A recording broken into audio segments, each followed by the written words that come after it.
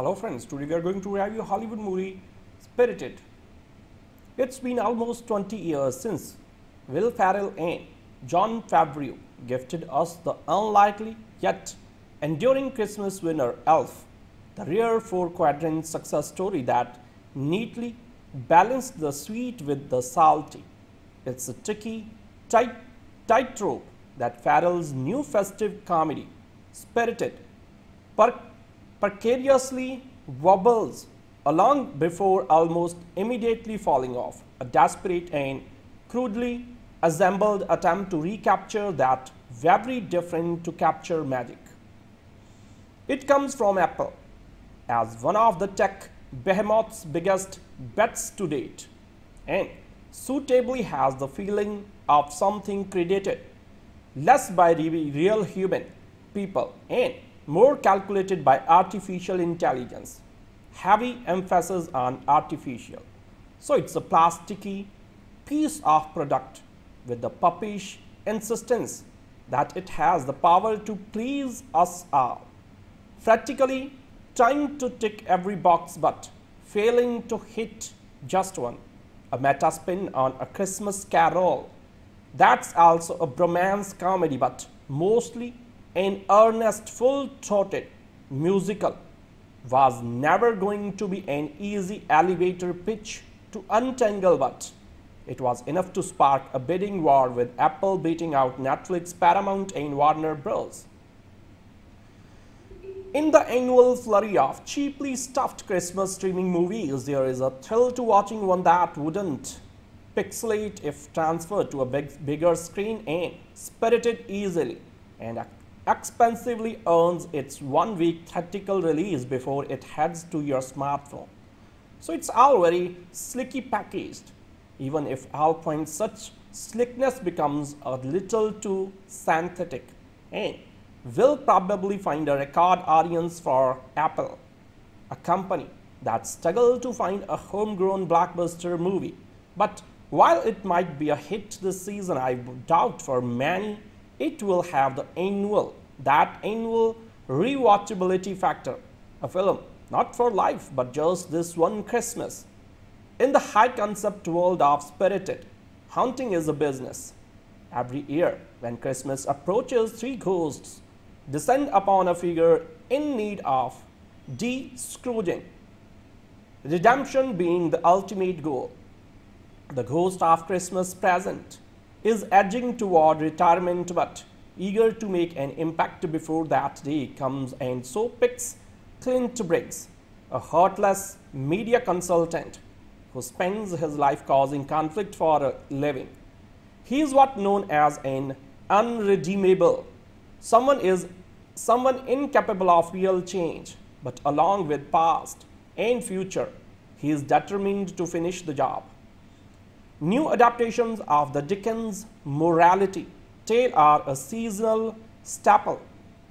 This year also sees a Netflix animation with the voices of Olivia Colman and Jessie Buckley, the return of Jefferson Mays, one-man Broadway show, and an Adrian Edmondson-led version at the Royal Shakespeare Theatre in Stratford-upon-Avon. And so there is at least some initial inventiveness to be praised in the Daddy's Home co-writers, Sean Enders and John Morris' distinctive revision. There is some intricate world building and the odd, deft idea, but some less development joke writing, a string of misses crashing from the very first scene. While Elf managed to be genuinely funny while also being genuinely sweet, the tone here is far less even. The wink jokes for the adults reek of eye-rolling smugness. So it's the kind of film where a character watches a song and dance number and asks, why are they singing? To the answers of because they are in a musical. And this clashes with the film's often embarrassingly straight-faced earnestness, more visible in the film's many musical set pieces. The decision to make the film a musical is a genuine head-scratcher, one that's never justified or even mildly explained, given that the two leads are not natural singers, and so throughout the lunges into song feel awkward at best. With music from The La La Land and The Greatest Showman, duo Ben's Pasek and Justin Paul, it's certainly committed to the younger but extravagant staging, and enthused backing dancers can't disguise forgettable, cloying songs and lackluster singing. It's closer to watching high-budget karaoke at an office Christmas party, even when they are not bursting into song. The two can't really conjure the necessary star-powered chemistry to glide us through. Reynolds' regurgitated quippy stick is growing more exhausted by the movie. His character name, Checking Scrooged, only serves to remind us just how much more well-suited Bill Murray was to the role of Grinch, while an unassured Ferrell struggles to flip between serious and silly, leaving it up to an underused Octavia Spencer, an assistant-cum love interest, to walk away with the film, an admittedly easy task given the lead-in leads. Anders, also serving as director, never seems confident enough in what his film should be, and so we are never confident enough in what we are actually watching. An atonal grab bag of inharmonious notes. An easy third act suicide proves to be the fattest when stretched to a 2-hour plus runtime. We leave feeling bloated, a 10-course Christmas meal we wish we had never started, weeks before rabid hordes of consumers descend upon department stores like the avian menace in a Hitchcock film. Before neighborhood dogs daintily lift their legs to the stepped-down sidewalk pines left for the dead in the cheerless days of January, I have had an early Christmas revelation. Scrooge was onto something. All his glitching doesn't seem so far-fetched. All Ebenezer probably lost out on a Black Friday sale or watched too many bad Christmas movies, because after viewing the Scene Enders film Spirited, I'm feeling plenty humbuggy himself. It's not just that this Apple TV Plus film is the billionth adaptation of A Christmas Carol. Dickens was such an OG that we have been understandably obsessed with retelling his story ever since. So the issue is that the epic film is reminiscent of all the worst qualities of the newest holiday-ready tech fresh from the foothills of Cupertino, Calif. It looks expensive and attempts to do everything at once, but it's more shine than substance and about as funny as the market price of a new iPhone. Spirited attempts to invert Dickens' story, making the ghosts into the heroes. The ghosts of Christmas Present is feeling disillusioned with his haunting job, alongside his colleagues Jacob Marley, the ghost of Christmas Past and the ghost of Christmas yet to come. He has started to wonder whether their hauntings make any real difference in the world. For his next redemption project, Present chooses Clint Briggs, a cynical, self-serving marketing executive who spends lies and manufactures conflicts on social media for a living. He is a willful Scrooge, a charismatic combination of, as Present says, Mussolini and Jan Seacrest. As Present helps guide Clint through his Dickensian journey. Each step of the way, Clint turns the tables, unpacking Present's existential crisis and the past he himself has tried to avoid. And I mentioned it's a musical, yes. Spirited makes the bold choice to be a movie musical, sharing two actors who can't sing. Benj Pasek and Justin Paul are among the songwriter team, combining pat lyrics with the forgettable melodies of the composer Dominic Lewis. There's Chloe and Arnold's show-stopping choreography at least, a dazzling combination of tap, hip hop, and jazz performed by a massive ensemble of background singers and dancers. But the combination of this fine-tuned spectacle with the ineffectual vocals of the main duo and distractingly uncanny visuals and special effects transforms Spirited into a disjointed movie musical with all the superficial trappings of a Broadway flop. The movie unwisely banks on the marketability of its two lead characters, whose merciless mugging and strong-armed repartee makes for humor and hammy as the honey-glazed cornerstones of a holiday feast. The film also muscles in references to fake news, Twitter trolls, and cancel culture, obnoxiously pointing out its wisecracks as it makes them as though the movie's meta-awareness absolves it of its tedious comedy. But you can't have your fruitcake and eat it too. 2 hours is too generous. A running time for this film's sprawling mess of a plot, which uses Reynolds' storyline to deflect from a cliché narrative with a cringe-worthy romantic side plot. The movie ends up jumping around haphazardly from Clint's arc to presents, trying to honor both equally and balance the traditional Christmas Carol template with its modern-day twisted reversals. When Marley appears with his chains and ghostly baggage in tow to warn Clint of the hunting to come, Clint repeatedly interrupts his introduction song to get the story straight. This is going to be a Christmas Carol, right? Like Scrooged. Yes, like the Dickens book and the Bill Murray movie and every other adaptation nobody asked for, Marley says impatiently. True, this Christmas Carol wasn't on anyone's wish list for the holiday. When it comes down to Dickens' 19th century classic, Bill Murray and the Muppets already wore it west. At this point, it is almost impossible to count the number of remakes, rip-offs, variations, takeoffs, and general thievery on the parts of filmmakers riffing on Charles Dickens' classic, A Christmas Carol. The latest in imitation, Spirited, isn't even the only new version to debut this season.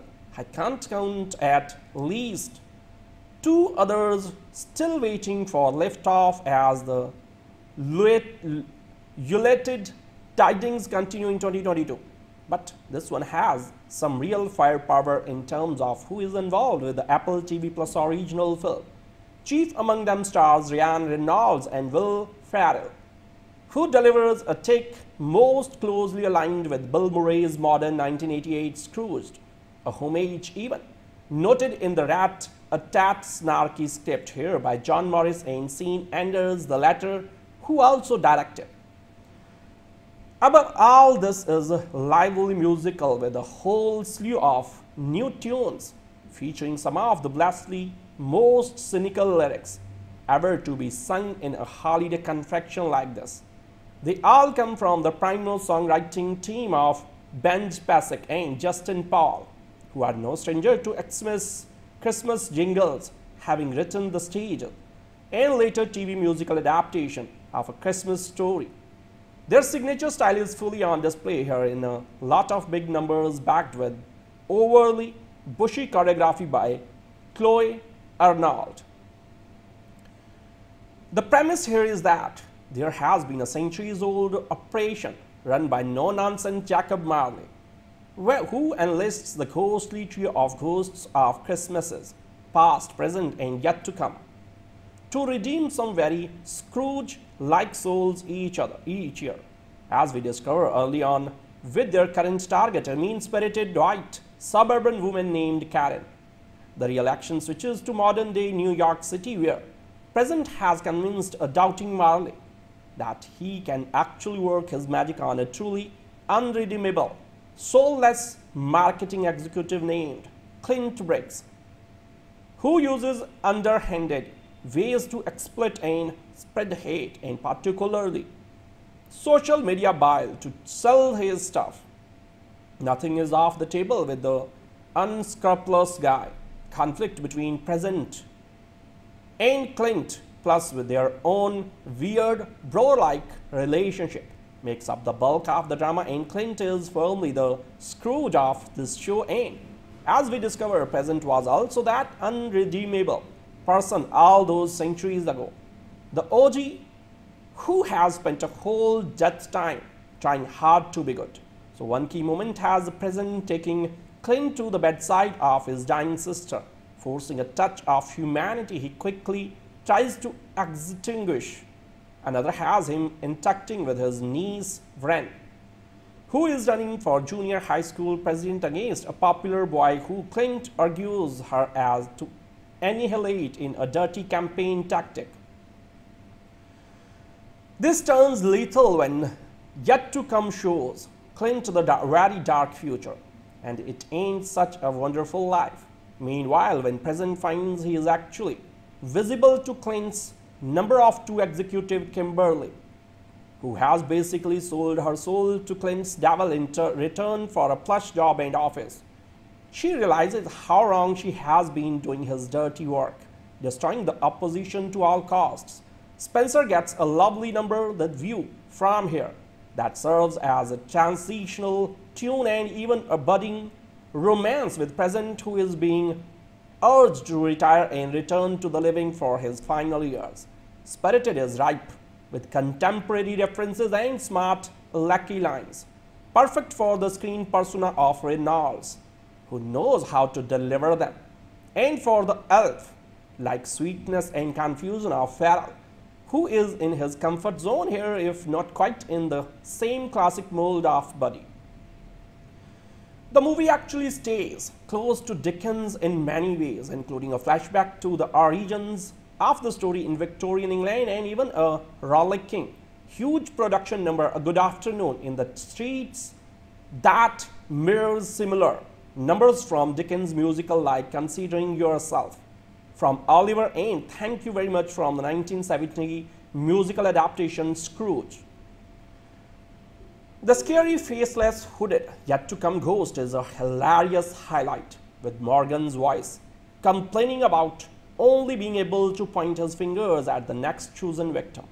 Money's past is really funny, and Spencer is always reliable. Here, underplaying the role and adding a touch of reality.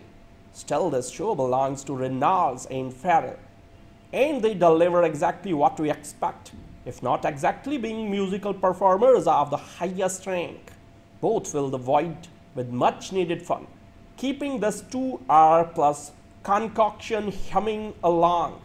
The dance numbers, and there are few, are basically uninspired in relation to the smart and bright songs that include a rousing closer called Do a Little Good that Pasek and Paul have supplied to accompany them, filling the screen with a boatload of dancers and giving them little direction except to the keep moving frantically doesn't impress. But fortunately, it also doesn't distract from a Christmas movie, very aware of what it wants to be and where it wants to go. It is indeed spirited enough to get by. You can almost feel the inevitable Broadway adaptation coming soon. Spirited, the umpteenth screen incarnation of Charles Dickens' evergreen A Christmas Carol, is such an amusing, buoyant, and good-natured entertainment that it's not hard to forgive this flashy musical comedy fantasy's missteps. Grinchy viewers, however, may sing a different tune. The story is meta, at times convoluted reimagining, in which rules are seemingly made to be broken, finds a trio of ghosts representing Christmas pasts, presents, and yet to come, tasked every Christmas Eve with rehabilitating one dastardly being for the good of humanity. As it is tidily explained, we hunt someone, change them into a better person, and then we sing about it. It's quite an expensive and corporatized operation led by cranky, chain-rattling boss, Jacob Marley. He also oversees an army of support ghosts who research the potential plots and help plan the hunting. Present, a veteran ghost who died before there was indoor plumbing, is torn between finally retiring from the trade and living a real life back on earth or continuing to do the noble work of saving souls. So when he finds someone who's so far-reachingly problematic as to be considered unredeemable, glib, opportunistic, marketing magnate Clint Briggs, he knows he has at least one more rescue mission in him. So he is like the perfect combination of Mussolini and Seacrest, present enthusiast to a W. Smalley. Against his boss' better judgment, present invades Clint's unabashedly selfish life, turns it inside out and upside down, with all the bells and whistles at his supernatural disposal to try to make this Scrooge proxy face his past mistakes and admit the error of his ways. But in this deeply cynical and divisive day and age, is change even possible?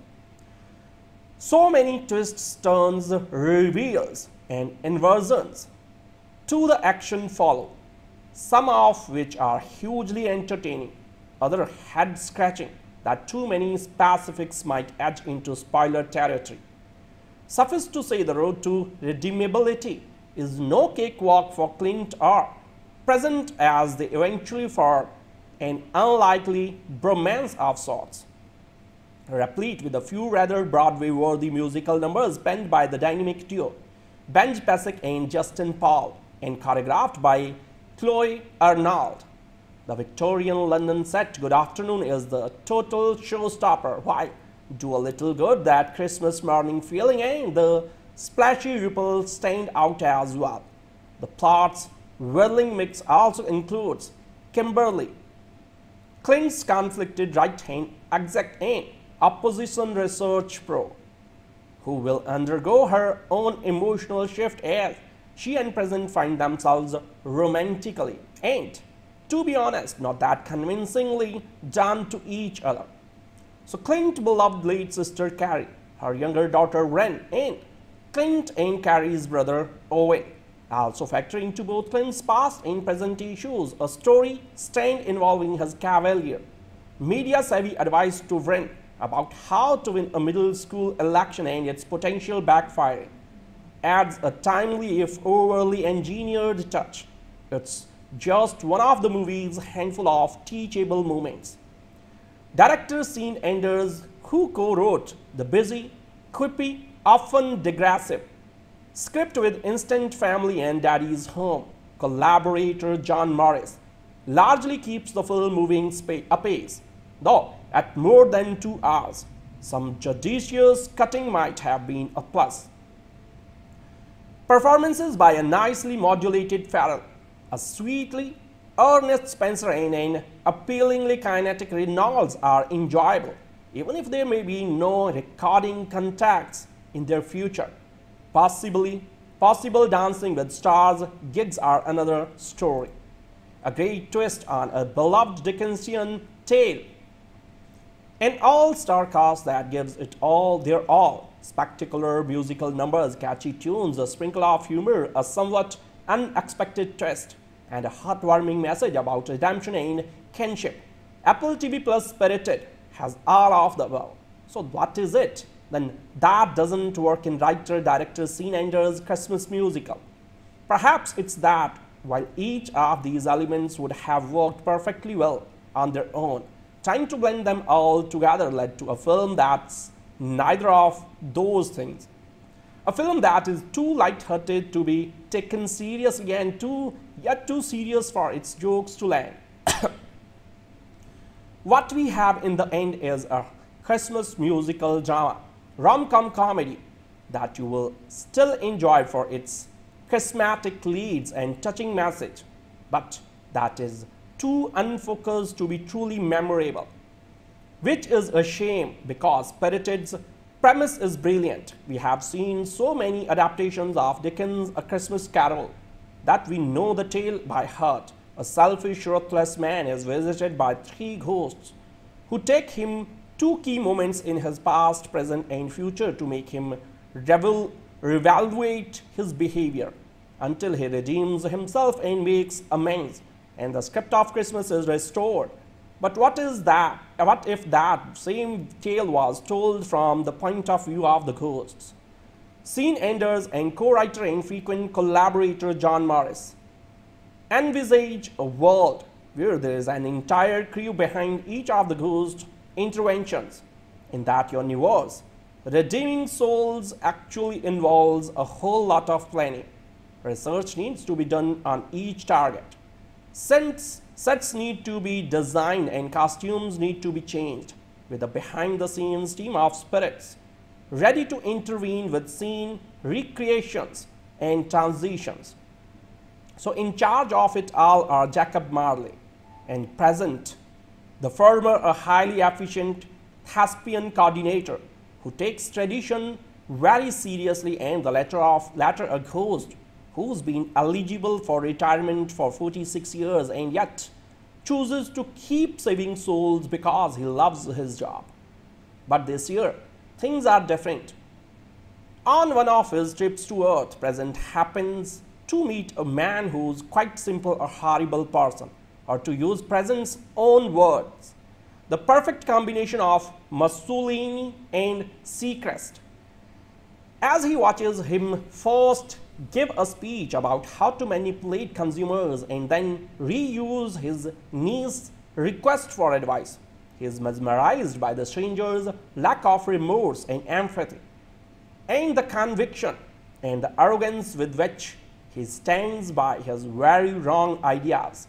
He is so persuasive he makes you want to push an old lady down a flight of stairs.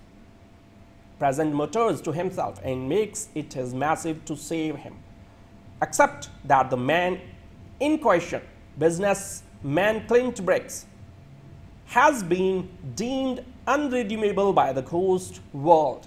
So needless to say, that doesn't stop Present from attempting to do the impossible, and the preparations for Christmas Eve begin.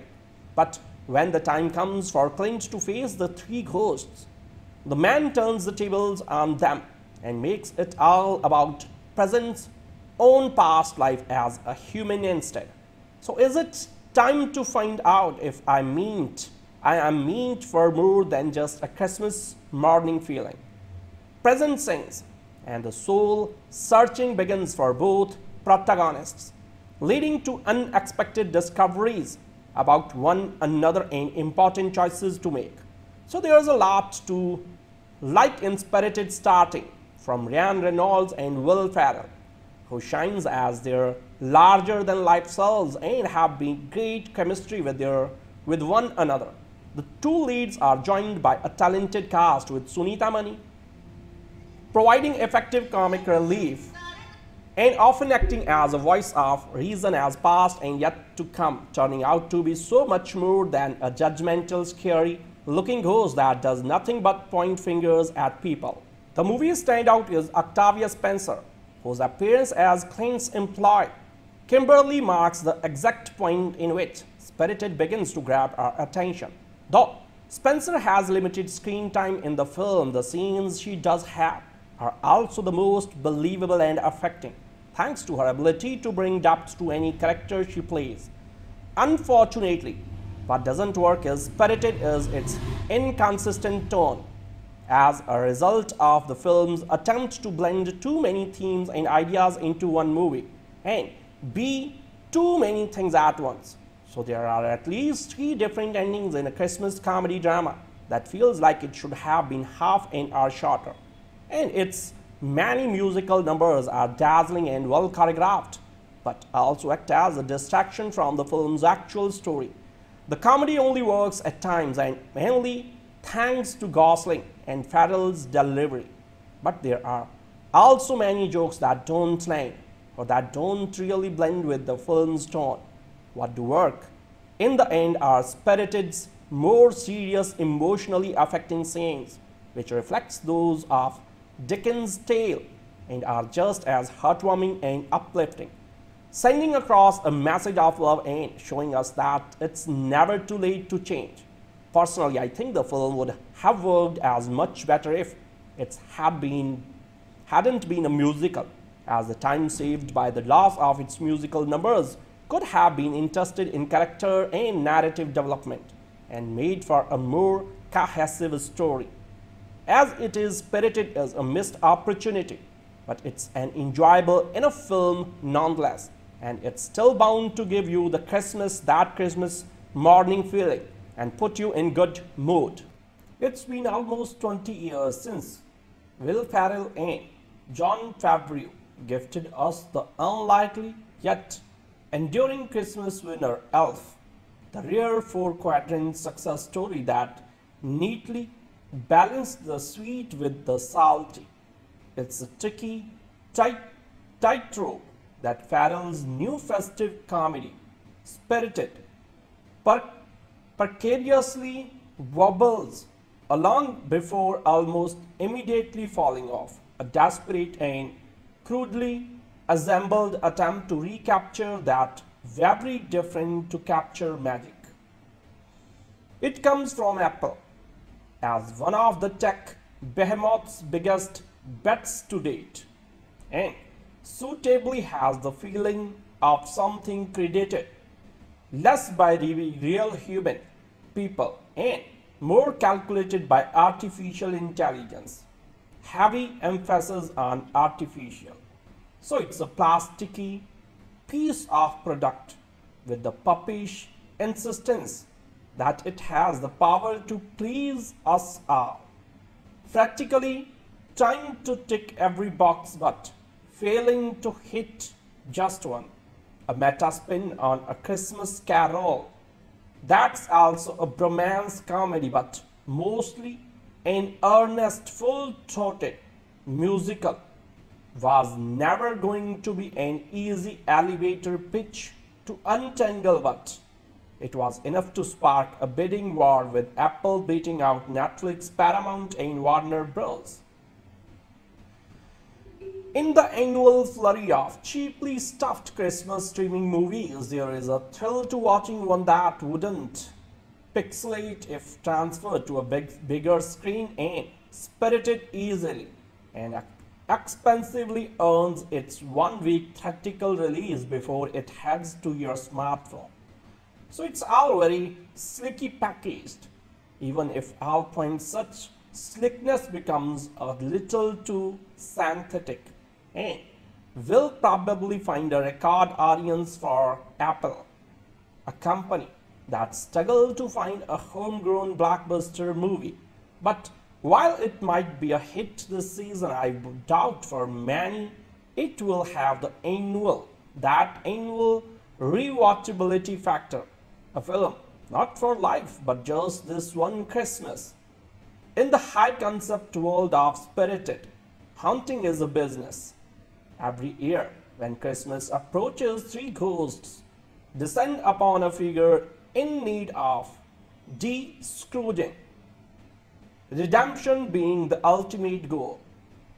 The ghost of Christmas Present is edging toward retirement but eager to make an impact before that day comes, and so picks Clint Briggs, a heartless media consultant who spends his life causing conflict for a living. He is what known as an unredeemable. Someone incapable of real change, but along with past and future, he is determined to finish the job. New adaptations of the Dickens morality tale are a seasonal staple. This year also sees a Netflix animation with the voices of Olivia Colman and Jessie Buckley, the return of Jefferson Mays, one-man Broadway show, and an Adrian Edmondson-led version at the Royal Shakespeare Theatre in Stratford-upon-Avon. And so there is at least some initial inventiveness to be praised in the Daddy's Home co-writers, Sean Enders and John Morris' distinctive revision. There is some intricate world building and the odd, deft idea, but some less development joke writing a string of misses crashing from the very first scene. While Elf managed to be genuinely funny while also being genuinely sweet, the tone here is far less even. The wink jokes for the adults reek of eye-rolling smugness. So it's the kind of film where a character watches a song and dance number and asks, why are they singing? To the answers of because they are in a musical. And this clashes with the film's often embarrassingly straight-faced earnestness, more visible in the film's many musical set pieces. The decision to make the film a musical is a genuine head-scratcher, one that's never justified or even mildly explained given that the two leads are not natural singers. And so, throughout the lunges into song feel awkward at best, with music from The La La Land and The Greatest Showman, duo Ben's Pasek, and Justin Paul is certainly committed to the Yanner but extravagant staging, and enthused backing dancers can't disguise forgettable, cloying songs and lackluster singing. It's closer to watching high-budget karaoke at an office Christmas party, even when they are not bursting into song. The two can't really conjure the necessary star-powered chemistry to glide us through. Reynolds' regurgitated Kuppy stick is growing more exhausted by the movie. His character name, Checking Scrooged, only serves to remind us just how much more well-suited Bill Murray was to the role of Grinch, while an unassured Ferrell struggles to flip between serious and silly, leaving it up to an underused Octavia Spencer, an assistant-come love interest, to walk away with the film, an admittedly easy task given the lead-in leads. Anders, also serving as director, never seems confident enough in what his film should be, and so we are never confident enough in what we are actually watching. An atonal grab bag of inharmonious notes. An easy third act suicide proves to be the fattest when stretched to a 2-hour plus runtime. We leave feeling bloated, a 10-course Christmas meal we wish we had never started. Weeks before rabid hordes of consumers descend upon department stores like the avian menace in a Hitchcock film. Before neighborhood dogs daintily lift their legs to the stepped-down sidewalk pines left for the dead in the cheerless days of January, I have had an early Christmas revelation. Scrooge was onto something. All his gitching doesn't seem so far-fetched. All Ebenezer probably lost out on a Black Friday sale or watched too many bad Christmas movies, because after viewing the Scene Enders film Spirited and feeling plenty humbuggy himself. It's not just that this Apple TV Plus film is the billionth adaptation of A Christmas Carol. Dickens was such an OG that we have been understandably obsessed with retelling his story ever since. So the issue is that the epic film is reminiscent of all the worst qualities of the newest holiday-ready tech fresh from the foothills of Cupertino, Calif. It looks expensive and attempts to do everything at once, but it's more shine than substance and about as funny as the market price of a new iPhone. Spirited attempts to invert Dickens' story, making the ghosts into the heroes. The ghosts of Christmas Present is feeling disillusioned with his hunting job, alongside his colleagues Jacob Marley, the ghost of Christmas past and the ghost of Christmas yet to come. He started to wonder whether their huntings make any real difference in the world. For his next redemption project, Present chooses Clint Briggs, a cynical, self-serving marketing executive who spends lives and manufactures conflicts on social media for a living. He is a willful Scrooge, a charismatic combination of, as Present says, Mussolini and Jan Seacrest. As Present helps guide Clint through his Dickensian journey. Each step of the way, Clint turns the tables, unpacking Present's existential crisis and the past he himself has tried to avoid. And I mention it's a musical, yes. Spirited makes the bold choice to be a movie musical, sharing two actors who can't sing. Benj Pasek and Justin Paul are among the songwriter team, combining pop lyrics with the forgettable melodies of the composer Dominic Lewis.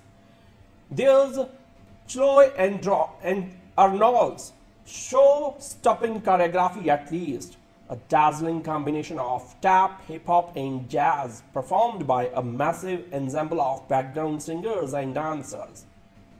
But the combination of this fine-tuned spectacle with the ineffectual vocals of the main duo and distractingly uncanny visuals and special effects transforms Spirited into a disjointed movie musical with all the superficial tappings of a Broadway flop.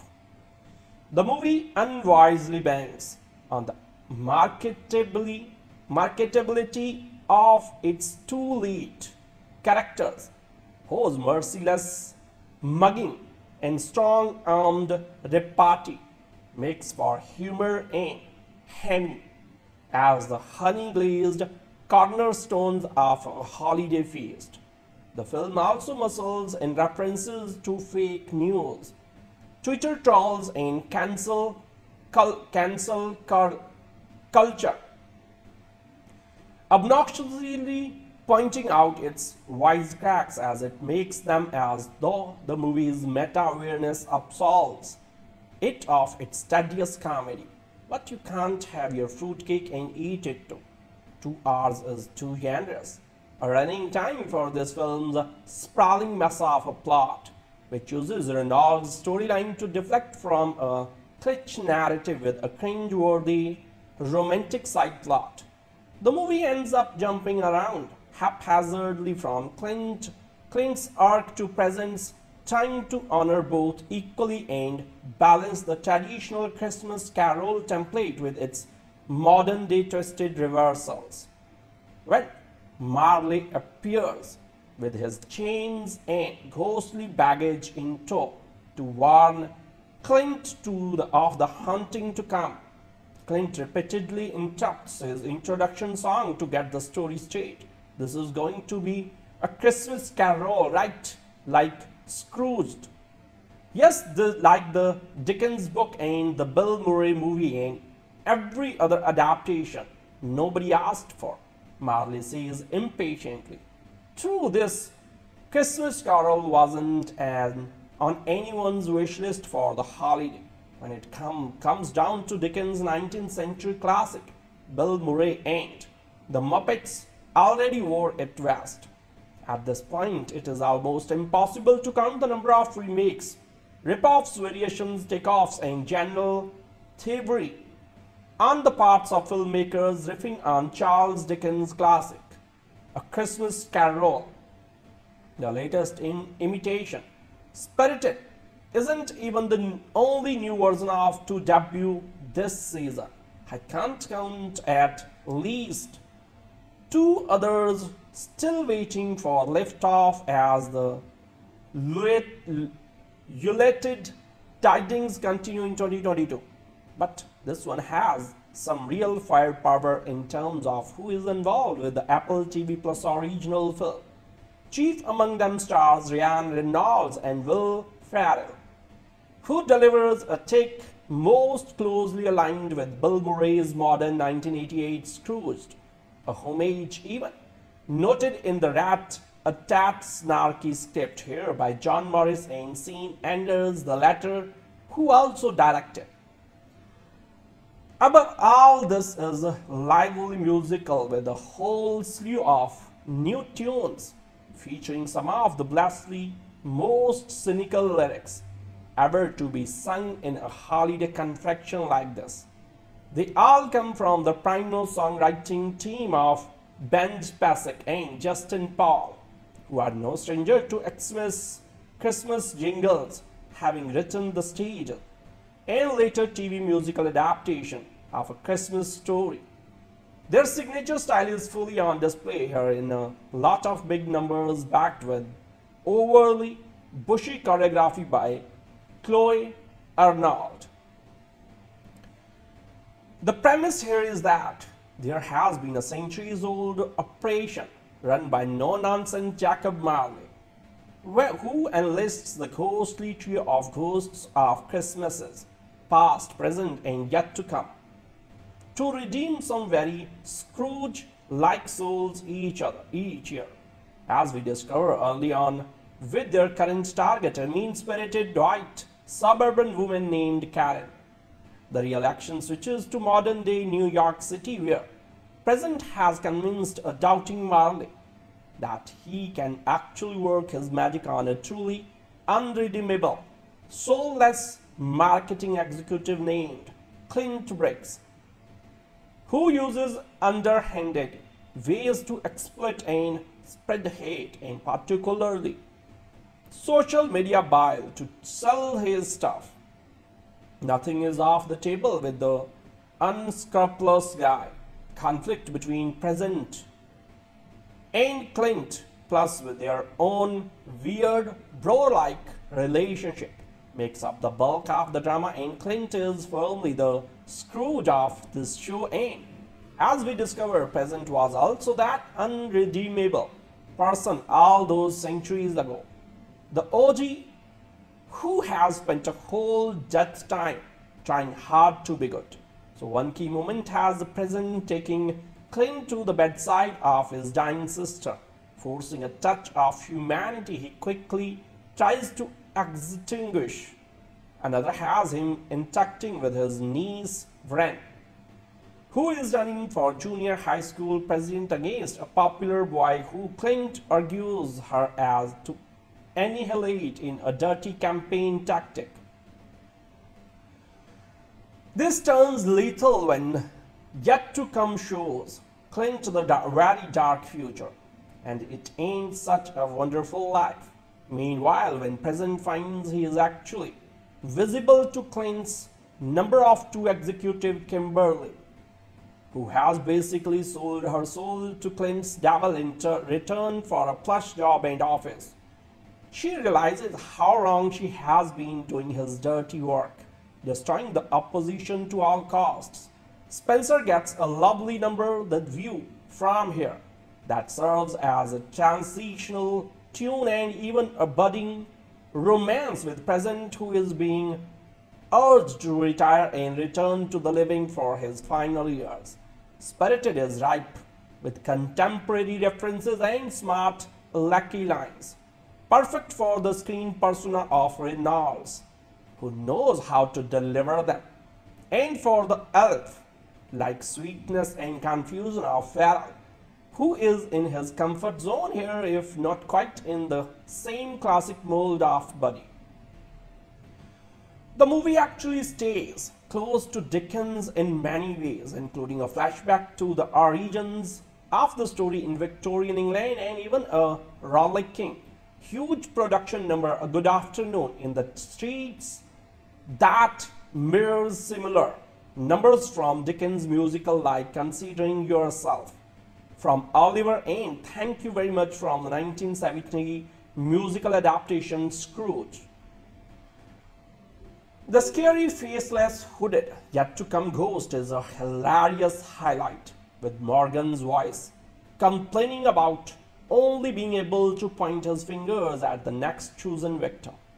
Money's past is really funny, and Spencer is always reliable. Here, underplaying the role and adding a touch of reality.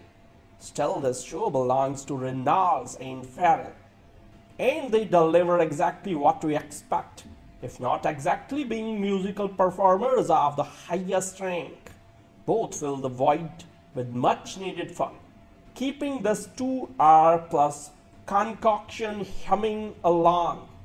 The dance numbers, and there are few, are basically uninspired in relation to the smart and bright songs that include a rousing closer call to a little good that Pasek and Paul have supplied to accompany them, filling the screen with a boatload of dancers and giving them little direction except to they keep moving frantically doesn't impress. But fortunately, it also doesn't distract from a Christmas movie, very aware of what it wants to be and where it wants to go. It is indeed spirited enough to get by. You can almost feel the inevitable Broadway adaptation coming soon. Spirited, the umpteenth screen incarnation of Charles Dickens' evergreen A Christmas Carol, is such an amusing, buoyant, and good-natured entertainment that it's not hard to forgive this flashy musical comedy fantasy's missteps. Grinchy viewers, however, may sing a different tune. The story is meta, at times convoluted reimagining, in which rules are seemingly made to be broken, finds a trio of ghosts representing Christmas pasts, presents, and yet to come, tasked every Christmas Eve with rehabilitating one dastardly being for the good of humanity. As it is tidily explained, we hunt someone, change them into a better person, and then we sing about it. It's quite an expensive and corporatized operation led by cranky, chain-rattling boss Jacob Marley. He also oversees an army of support ghosts who research the potential props and help plan the hunting. Present, a veteran ghost who died before there was indoor plumbing, is torn between finally retiring from the trade and living a real life back on Earth or continuing to do the noble work of saving souls. So when he finds someone who's so far-reachingly problematic as to be considered unredeemable, glib, opportunistic, marketing magnate Clint Briggs, he knows he has at least one more rescue mission in him. So he is like the perfect combination of Mussolini and Seacrest, present enthusiast to a W.S. Marley. Against his boss, better judgment, present invades Clint's unabashedly selfish life, turns it inside out and upside down, with all the bells and whistles at his supernatural disposal to try to make this Scrooge proxy face his past mistakes and admit the error of his ways. But in this deeply cynical and divisive day and age, is change even possible? So many twists, turns, reveals, and inversions to the action follow, some of which are hugely entertaining, other head-scratching that too many specifics might edge into spoiler territory. Suffice to say, the road to redeemability is no cakewalk for Clint or Present, as they eventually form an unlikely bromance of sorts, replete with a few rather Broadway-worthy musical numbers penned by the dynamic duo Benj Pasek and Justin Paul, and choreographed by Chloe Arnold. The Victorian London set Good Afternoon is the total showstopper. Why? Do a little good that Christmas morning feeling, and the splashy ripples stand out as well. The plot's whirling mix also includes Kimberly, Clint's conflicted right-hand exec and opposition research pro, who will undergo her own emotional shift as she and Present find themselves romantically and, to be honest, not that convincingly drawn to each other. So Clint's beloved late sister Carrie, her younger daughter Wren, and Clint and Carrie's brother Owen. Also factoring to both Clint's past and present issues, a story strand involving his cavalier, media-savvy advice to Wren about how to win a middle school election and its potential backfiring adds a timely if overly engineered touch. It's just one of the movie's handful of teachable moments. Director Sean Anders, who co-wrote the busy, quippy, often digressive script with Instant Family and Daddy's Home collaborator John Morris, largely keeps the film moving apace, though at more than 2 hours. Some judicious cutting might have been a plus. Performances by a nicely modulated Ferrell, a sweetly earnest Spencer, and an appealingly kinetic Reynolds are enjoyable, even if there may be no recording contacts in their future. Possible dancing with stars gigs are another story. A great twist on a beloved Dickensian tale. An all-star cast that gives it all their all. Spectacular musical numbers, catchy tunes, a sprinkle of humor, a somewhat unexpected twist, and a heartwarming message about redemption and kinship. Apple TV Plus Spirited has all of the above. So what is it then that doesn't work in writer-director Sean Anders' Christmas musical? Perhaps it's that while each of these elements would have worked perfectly well on their own, trying to blend them all together led to a film that's neither of those things. A film that is too light-hearted to be taken seriously and yet too serious for its jokes to land. What we have in the end is a Christmas musical drama, rom-com comedy that you will still enjoy for its charismatic leads and touching message, but that is too unfocused to be truly memorable. Which is a shame because Spirited's premise is brilliant. We have seen so many adaptations of Dickens' A Christmas Carol that we know the tale by heart. A selfish, ruthless man is visited by 3 ghosts who take him to key moments in his past, present, and future to make him reevaluate his behavior until he redeems himself and makes amends, and the script of Christmas is restored. But what if that same tale was told from the point of view of the ghosts? Sean Anders and co-writer and frequent collaborator John Morris envisage a world where there is an entire crew behind each of the ghost interventions. In that universe, redeeming souls actually involves a whole lot of planning. Research needs to be done on each target. Sets need to be designed and costumes need to be changed, with a behind-the-scenes team of spirits ready to intervene with scene recreations and transitions.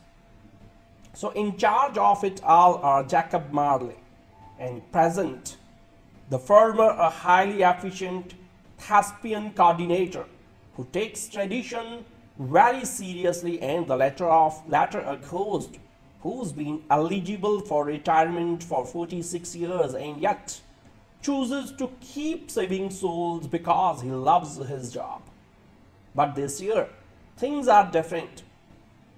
On one of his trips to Earth, Present happens to meet a man who's quite simple a horrible person, or to use Present's own words, the perfect combination of Mussolini and Seacrest.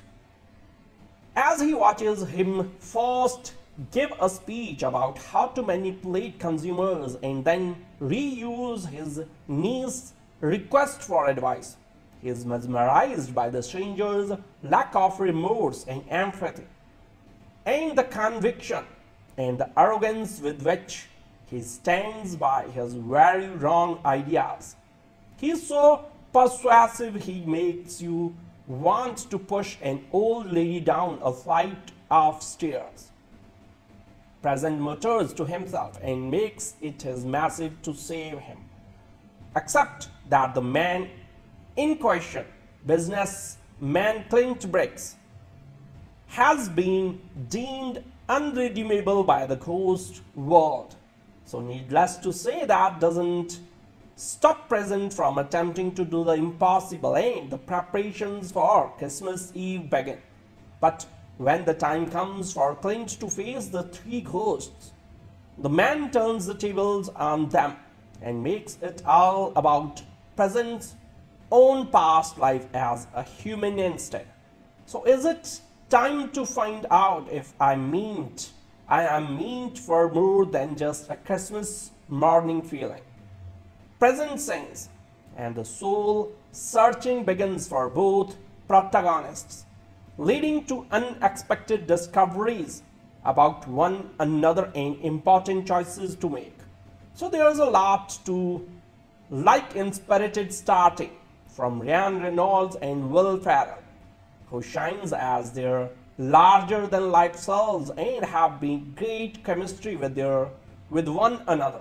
The two leads are joined by a talented cast with Sunita Mani providing effective comic relief and often acting as a voice of reason as past and yet to come, turning out to be so much more than a judgmental, scary-looking ghost that does nothing but point fingers at people.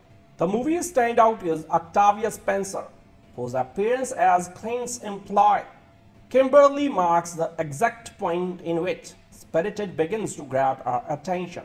Though Spencer has limited screen time in the film, the scenes she does have are also the most believable and affecting, thanks to her ability to bring depth to any character she plays. Unfortunately, what doesn't work is Spirited is its inconsistent tone. As a result of the film's attempt to blend too many themes and ideas into one movie and be too many things at once. So there are at least 3 different endings in a Christmas comedy drama that feels like it should have been half an hour shorter. And its many musical numbers are dazzling and well choreographed, but also act as a distraction from the film's actual story. The comedy only works at times and mainly thanks to Gosling and Farrell's delivery. But there are also many jokes that don't land or that don't really blend with the film's tone. What do work in the end are Spirited's more serious, emotionally affecting scenes, which reflects those of Dickens' tale and are just as heartwarming and uplifting, sending across a message of love and showing us that it's never too late to change. Personally, I think the film would have worked as much better if it hadn't been a musical, as the time saved by the loss of its musical numbers could have been invested in character and narrative development and made for a more cohesive story. As it is, Spirited is a missed opportunity, but it's an enjoyable enough film nonetheless, and it's still bound to give you that Christmas morning feeling and put you in good mood.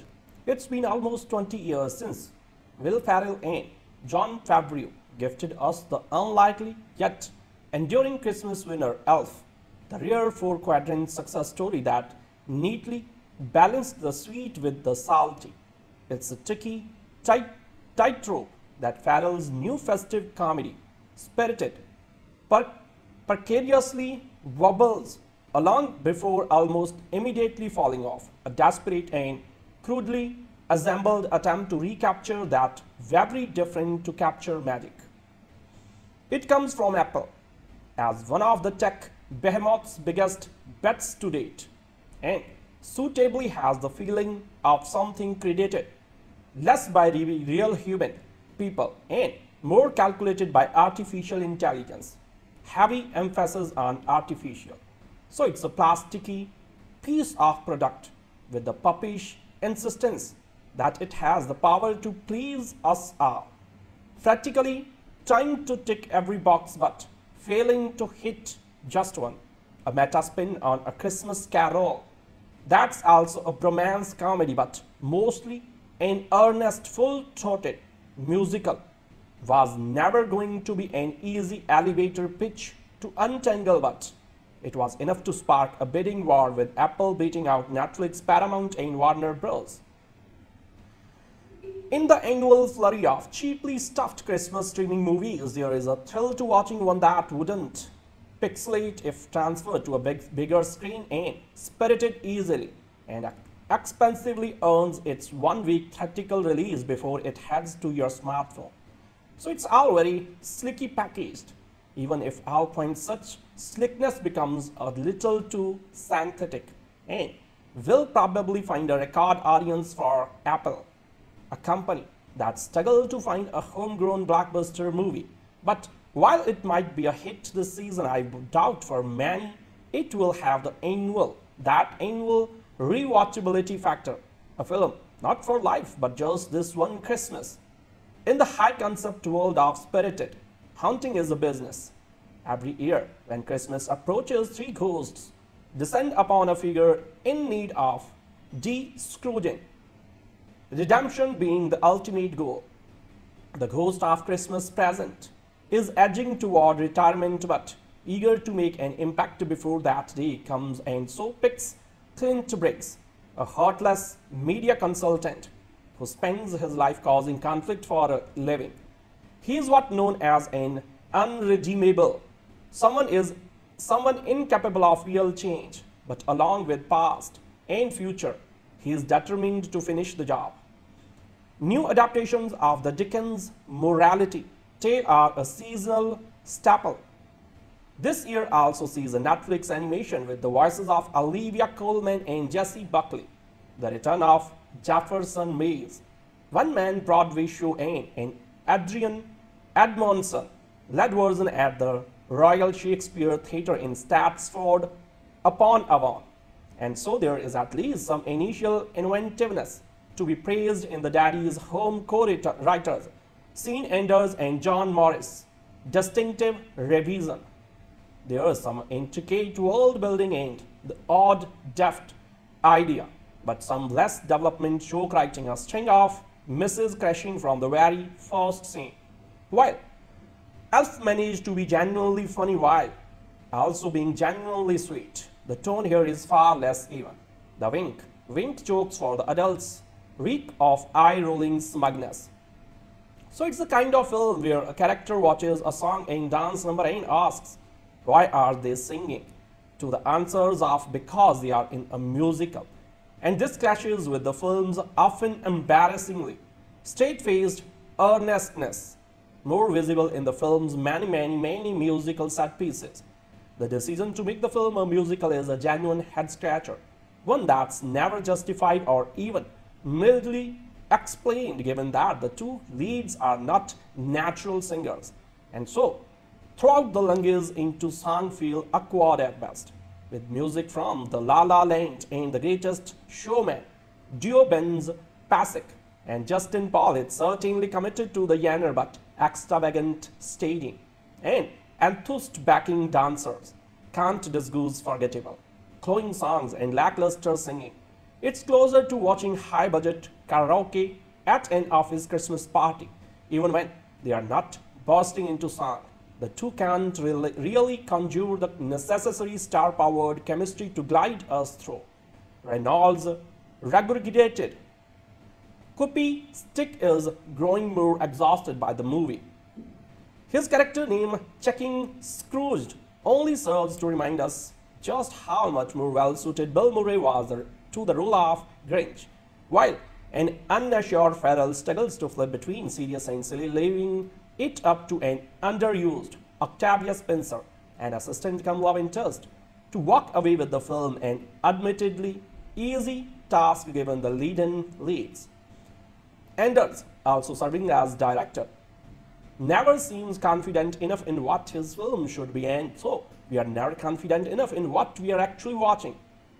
An atonal grab bag of inharmonious notes. An easy third act suicide proves to be the fattest when stretched to a 2-hour plus runtime. We leave feeling bloated, a 10-course Christmas meal we wish we had never started, weeks before rabid hordes of consumers descend upon department stores like the avian menace in a Hitchcock film. Before neighborhood dogs daintily lift their legs to the stepped-down sidewalk pines left for the dead in the cheerless days of January, I have had an early Christmas revelation. Scrooge was onto something. All his glitching doesn't seem so far-fetched. All Ebenezer probably lost out on a Black Friday sale or watched too many bad Christmas movies, because after viewing the Sean Anders film Spirited, I'm feeling plenty humbuggy himself. It's not just that this Apple TV Plus film is the billionth adaptation of A Christmas Carol. Dickens was such an OG that we have been understandably obsessed with retelling his story ever since. So the issue is that the epic film is reminiscent of all the worst qualities of the newest holiday-ready tech fresh from the foothills of Cupertino, Calif. It looks expensive and attempts to do everything at once, but it's more shine than substance and about as funny as the market price of a new iPhone. Spirited attempts to invert Dickens' story, making the ghosts into the heroes. The ghosts of Christmas Present is feeling disillusioned with his hunting job, alongside his colleagues Jacob Marley, the ghost of Christmas Past and the ghost of Christmas yet to come. He has started to wonder whether their huntings make any real difference in the world. For his next redemption project, Present chooses Clint Briggs, a cynical, self-serving marketing executive who spends lies and manufactures conflicts on social media for a living. He is a willful Scrooge, a charismatic combination of, as Present says, Mussolini and Jan Seacrest. As Present helps guide Clint through his Dickensian journey. Each step of the way, Clint turns the tables, unpacking Present's existential crisis and the past he himself has tried to avoid. And I mentioned it's a musical, yes. Spirited makes the bold choice to be a movie musical, sharing two actors who can't sing. Benj Pasek and Justin Paul are among the songwriter team, combining pat lyrics with the forgettable melodies of the composer Dominic Levis. There's Chloe and Arnold's show-stopping choreography, at least, a dazzling combination of tap, hip-hop and jazz performed by a massive ensemble of background singers and dancers. But the combination of this fine-tuned spectacle with the ineffectual vocals of the main duo and distractingly uncanny visuals and special effects transforms Spirited into a disjointed movie musical with all the superficial tappings of a Broadway flop. The movie unwisely banks on the marketability of its two lead characters, whose merciless mugging and strong-armed repartee makes for humor and hemming as the honey-glazed cornerstones of a holiday feast. The film also muscles in references to fake news, Twitter trolls and cancel culture, obnoxiously pointing out its wisecracks as it makes them, as though the movie's meta-awareness absolves it of its tedious comedy. But you can't have your fruitcake and eat it too. 2 hours is too generous.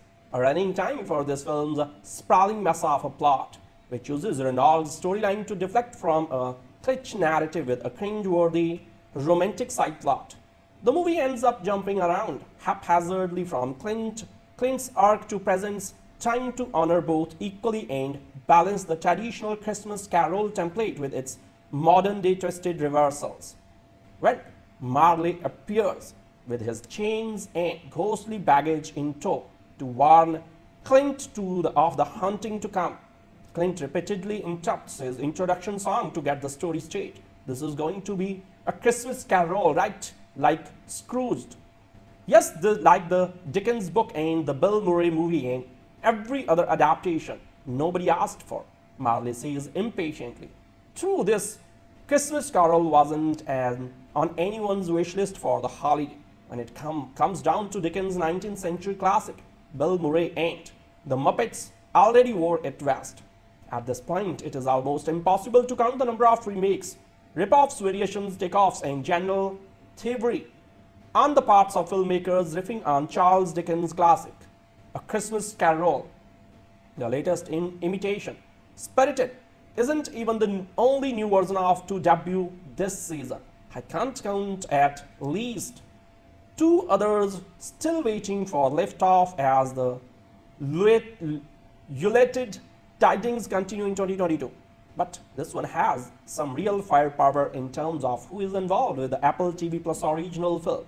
Chief among them stars Ryan Reynolds and Will Ferrell, who delivers a take most closely aligned with Bill Murray's modern 1988 Scrooged, a homage even noted in the a tad snarky script here by John Morris and Sean Anders, the latter, who also directed. Above all, this is a lively musical with a whole slew of new tunes featuring some of the blessedly most cynical lyrics ever to be sung in a holiday confection like this. They all come from the primal songwriting team of Ben Spacek and Justin Paul, who are no stranger to Christmas jingles, having written the stage and later TV musical adaptation of A Christmas Story. Their signature style is fully on display here in a lot of big numbers backed with overly bushy choreography by Chloe Arnold. The premise here is that there has been a centuries-old operation run by no-nonsense Jacob Marley, who enlists the ghostly trio of ghosts of Christmases, past, present, and yet to come, to redeem some very Scrooge-like souls each year, as we discover early on with their current target, a mean-spirited white suburban woman named Karen.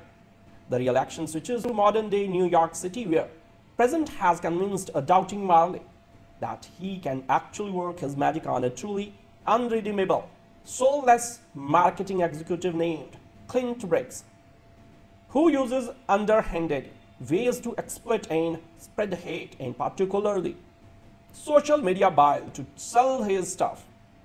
Nothing is off the table with the unscrupulous guy. Conflict between Present and Clint, plus with their own weird bro-like relationship, makes up the bulk of the drama, and Clint is firmly the Scrooge of this show. And as we discover, Present was also that unredeemable person all those centuries ago, the OG who has spent a whole death time trying hard to be good. So one key moment has the Present taking Clint to the bedside of his dying sister, forcing a touch of humanity he quickly tries to extinguish. Another has him interacting with his niece, Wren, who is running for junior high school president against a popular boy who Clint argues her as to annihilate in a dirty campaign tactic. This turns lethal when Yet to Come shows Clint the very dark future, and it ain't such a wonderful life. Meanwhile, when Present finds he is actually visible to Clint's number of two executive Kimberly, who has basically sold her soul to Clint's devil in return for a plush job and office, she realizes how wrong she has been doing his dirty work, destroying the opposition to all costs. Spencer gets a lovely number, The View from Here, that serves as a transitional tune and even a budding romance with Present, who is being urged to retire and return to the living for his final years. Spirited is ripe with contemporary references and smart, lucky lines. perfect for the screen persona of Reynolds, who knows how to deliver them, and for the elf, like sweetness and confusion of Ferrell, who is in his comfort zone here if not quite in the same classic mold of Buddy. The movie actually stays close to Dickens in many ways, including a flashback to the origins of the story in Victorian England and even a rollicking, huge production number, A Good Afternoon in the Streets, that mirrors similar numbers from Dickens' musical like Considering Yourself, from Oliver and Thank You Very Much from the 1970 musical adaptation Scrooge. The scary, faceless, hooded, yet-to-come ghost is a hilarious highlight, with Morgan's voice complaining about only being able to point his fingers at the next chosen victim. Mani's past is really funny, and Spencer is always reliable. Here, underplaying the role and adding a touch of reality. Still, this show belongs to Reynolds and Ferrell, and they deliver exactly what we expect, if not exactly being musical performers of the highest rank. Both fill the void with much-needed fun, keeping this 2-hour plus concoction humming along. The dance numbers, and there are few, are basically uninspired in relation to the smart and bright songs that include a rousing closer called Do a Little Good that Pasek and Paul have supplied to accompany them, filling the screen with a boatload of dancers and giving them little direction except to they keep moving frantically doesn't impress. But fortunately, it also doesn't distract from a Christmas movie, very aware of what it wants to be and where it wants to go. It is indeed spirited enough to get by. You can almost feel the inevitable Broadway adaptation coming soon. Spirited, the umpteenth screen incarnation of Charles Dickens' evergreen A Christmas Carol, is such an amusing, buoyant, and good-natured entertainment that it's not hard to forgive this flashy musical comedy fantasy's missteps. Grinchy viewers, however, may sing a different tune.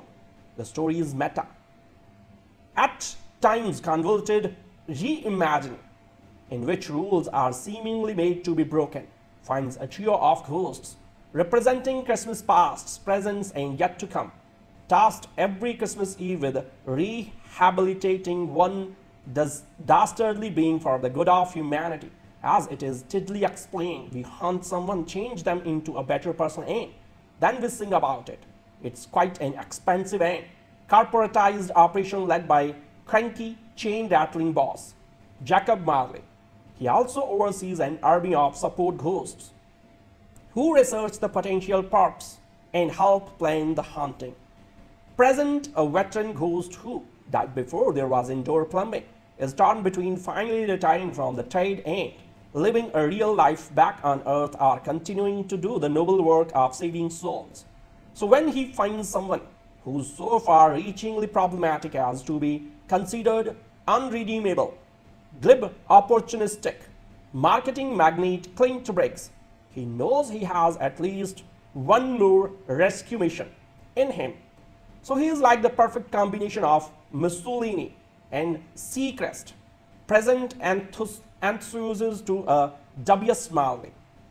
Against his boss, better judgment, present invades Clint's unabashedly selfish life, turns it inside out and upside down, with all the bells and whistles at his supernatural disposal to try to make this Scrooge proxy face his past mistakes and admit the error of his ways. But in this deeply cynical and divisive day and age, is change even possible? So many twists, turns, reveals, and inversions to the action follow, some of which are hugely entertaining, other head-scratching that too many specifics might edge into spoiler territory. Suffice to say, the road to redeemability is no cakewalk for Clint or present as they eventually form an unlikely bromance of sorts, replete with a few rather Broadway-worthy musical numbers penned by the dynamic duo Ben Pasek and Justin Paul and choreographed by Chloe Arnold. The Victorian London set Good Afternoon is the total showstopper, while do a little good, that Christmas morning feeling, and the splashy ripples stand out as well. The plot's whirling mix also includes Kimberly, Clint's conflicted right-hand exec and opposition research pro, who will undergo her own emotional shift as she and Present find themselves romantically and, to be honest, not that convincingly done to each other. So Clint's beloved late sister Carrie, her younger daughter Ren, and Clint and Carrie's brother Owen.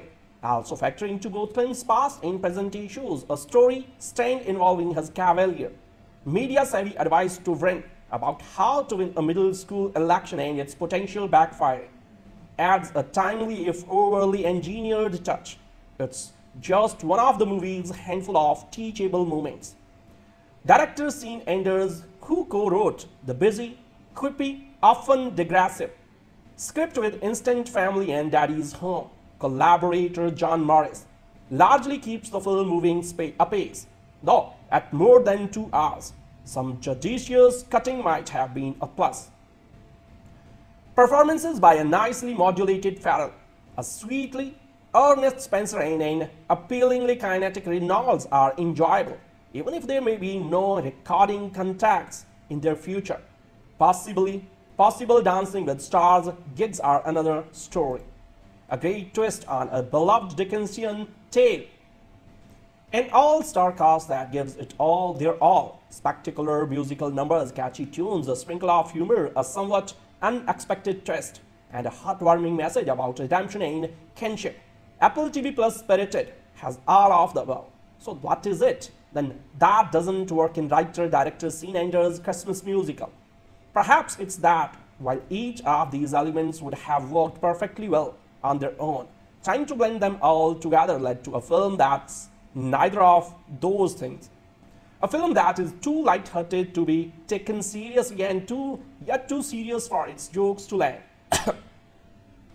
What we have in the end is a Christmas musical drama, rom-com comedy that you will still enjoy for its charismatic leads and touching message, but that is too unfocused to be truly memorable.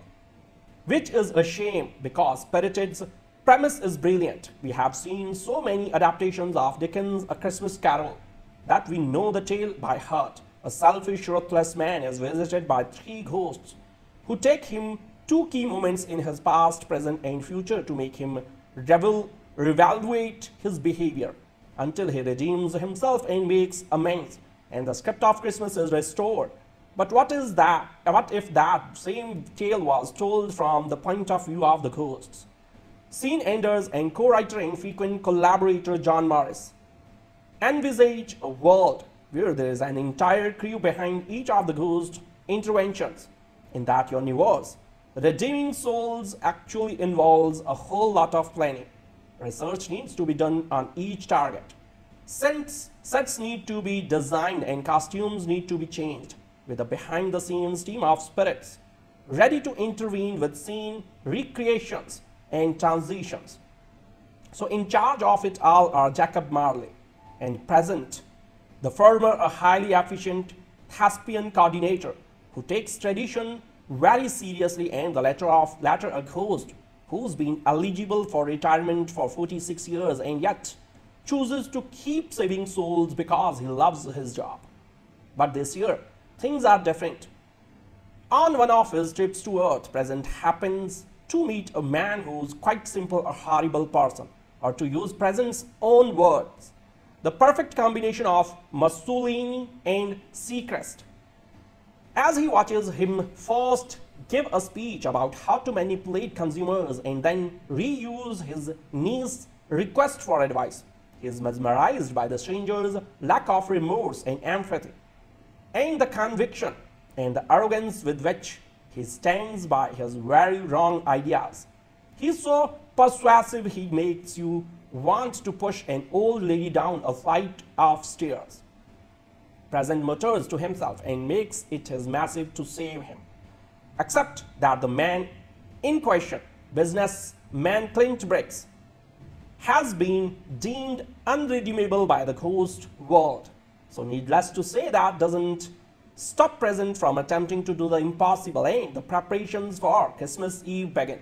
But when the time comes for Clint to face the three ghosts, the man turns the tables on them and makes it all about present's own past life as a human instead. So is it time to find out if I am meant for more than just a Christmas morning feeling? Present sings, and the soul searching begins for both protagonists, leading to unexpected discoveries about one another and important choices to make. So there's a lot to like in Spirited, starting from Reynolds and Will Ferrell, who shines as their larger-than-life selves and have been great chemistry with one another. The two leads are joined by a talented cast with Sunita Mani providing effective comic relief and often acting as a voice of reason as past and yet to come, turning out to be so much more than a judgmental, scary-looking ghost that does nothing but point fingers at people. The movie's standout is Octavia Spencer, whose appearance as Clint's employee Kimberly marks the exact point in which Spirited begins to grab our attention. Though Spencer has limited screen time in the film, the scenes she does have are also the most believable and affecting, thanks to her ability to bring depth to any character she plays. Unfortunately, what doesn't work is Spirited is its inconsistent tone, as a result of the film's attempt to blend too many themes and ideas into one movie and be too many things at once. So there are at least 3 different endings in a Christmas comedy drama that feels like it should have been half an hour shorter. And its many musical numbers are dazzling and well choreographed, but also act as a distraction from the film's actual story. The comedy only works at times and mainly thanks to Gosling and Farrell's delivery. But there are also many jokes that don't land or that don't really blend with the film's tone. What do work in the end are Spirited's more serious, emotionally affecting scenes, which reflects those of Dickens' tale and are just as heartwarming and uplifting, sending across a message of love and showing us that it's never too late to change. Personally, I think the film would have worked as much better if it hadn't been a musical, as the time saved by the loss of its musical numbers could have been interested in character and narrative development and made for a more cohesive story. As it is, Spirited is a missed opportunity, but it's an enjoyable enough film nonetheless, and it's still bound to give you that Christmas morning feeling and put you in good mood.